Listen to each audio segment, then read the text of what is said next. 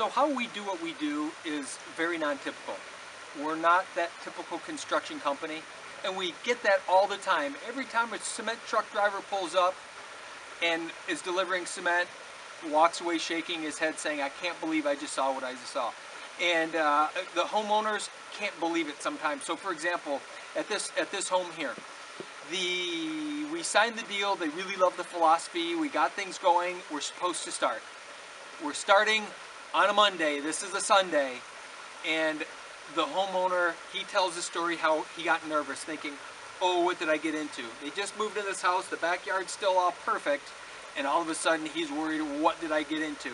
So to find some comfort, to get a better idea of what to expect, he went to our website and started watching videos to help calm his nerves, to see, okay, what's it going to look like, and he probably watched a bunch of videos of different projects that we've done and kind of what to expect.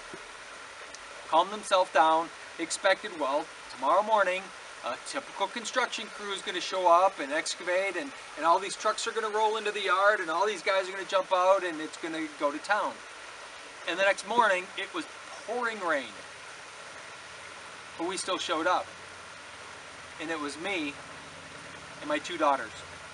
Now, they're both college-age girls, but like he explained it later, they looked like they were 13 and 14 years old. As a matter of fact, Katie had just graduated college at that point, and Jesse is now a junior in college, but he said they looked like they were 13 and 14. And he said that he was scared to death. At first he thought, oh, what did I get myself into? I thought it was okay. And he said, in the pouring rain, he watched me digging because I was on the excavator, and he watched my daughters work and cut and shape the soil. And he said after about an hour, he realized this is going to be amazing. This is going to be something like I could never have imagined. And he told us that story not long into the project. And from there on, it's been story after story after story about we couldn't believe we'd look out the window and you guys would be hip deep digging trenches, and there would be 4 or 5 of you, half girls, half boys, digging and singing in the pouring rain. And she said, the woman homeowner here had said, I was trying to explain it to my friend, and that I had looked out the window, and here they were, dirty, muddy, head-to-toe pouring rain, digging trenches, and they were singing and laughing and having a good time. She goes, I just couldn't even explain it to people. I tried to explain to my friend, and it just didn't make any sense. Because, as they had mentioned, they've built 3 or 4 homes, they've had tons of renovation work, and this was nothing of the experience. They could never have imagined watching 4 girls wheeling concrete from the road into the backyard and dumping wheelbarrows of cement. Because the first day that we poured footings, there were 4 girls on wheelbarrows and 3 boys, men. And they couldn't believe it. Again, the girls looked like they're 13 and 14, and it turns out one was 17, one was 18, one was 21, and one was 48, all wheeling concrete, along with a 23-year-old boy, 27-year-old man, and myself. And we were all wheeling cement that day.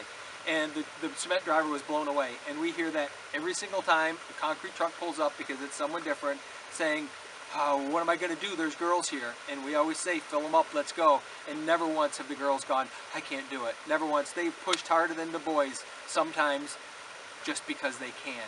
And as that results, the homeowner realizes very quickly that they're in a unique set of hands.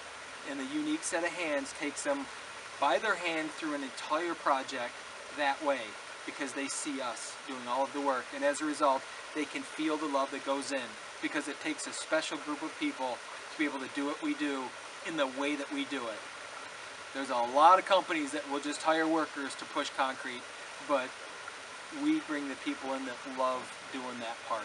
And so they do it day in and day out and love it. And it doesn't matter what it is, they find a love for it and they do it, because they know that sitting here from the position of owner, pool guy, I love what I do, and I do it right beside them every day. And when I'm done doing my job, screeding the concrete, I jump on the wheelbarrow and I push concrete myself, because that's what we do, and that's what we'll always do.